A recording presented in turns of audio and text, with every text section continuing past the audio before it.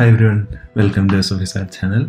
In this video, we are going through opportunity team feature in Salesforce and what are the features involved in opportunity team. At a very high level, opportunity team is nothing but a group of users who are working together on a sales deal. In Salesforce, usually we call sales deals as an opportunity, right? So it can be a sale operation that is happening between your company and a customer.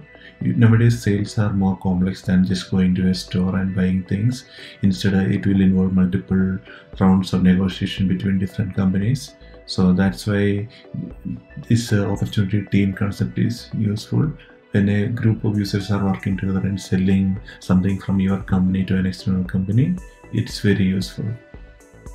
So feature wise, you can specify what level of access your team members get as when they get added to your opportunity team, and you can specify different roles for your team members, and you will get access to new list views and reports through this feature. You will be able to see only the opportunities that are owned by your team.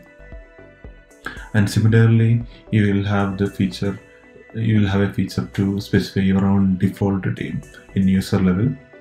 So that way, whenever you get a new opportunity, automatically they also will be added to your opportunity, and all of you can work together on selling or closing the opportunity. Without much delay, let's get on to a demo or a walkthrough of the process. So at the very first step is to enable opportunity teams. So just search for opportunity settings. It's opportunity team settings. You will get an option to enable the settings. Just enable it, save. Select the layouts where you want this glider list to be added. Just save. So its feature is enabled. So now if I come here and refresh and go to any one opportunity, I will be able to see this opportunity teams glider list at the bottom. So the next step is to show how to add a new user to the team, right? So let's create a brand new opportunity anyway.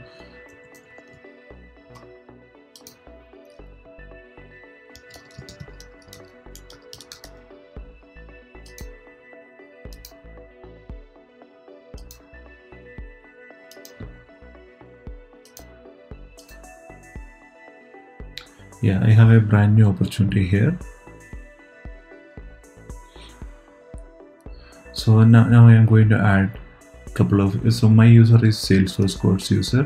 I am going to add a new user to my team.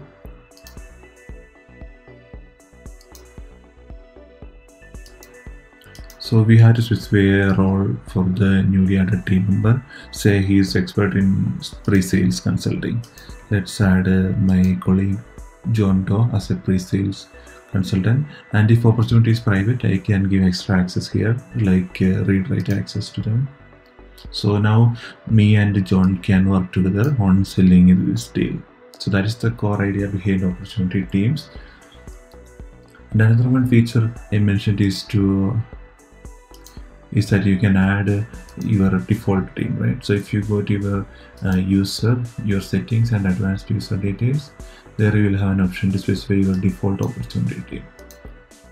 So if you add, you can add anyone here basically, but since it is a dev environment, I have only a couple of users. Let's add him as support engineer this time. So I have a personal opportunity team by default team setup. So now if I go to any opportunity, let's remove him from the team. So now my opportunity team is empty.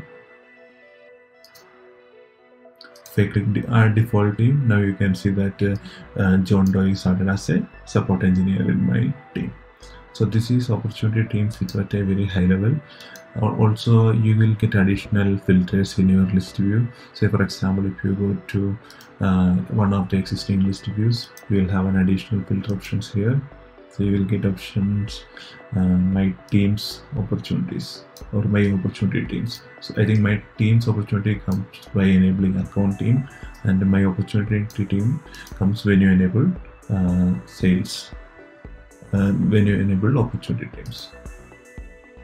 Yeah, that's at a high level opportunity teams. Thank you for watching the video. Hope you guys liked it. Please like the video and subscribe to the channel.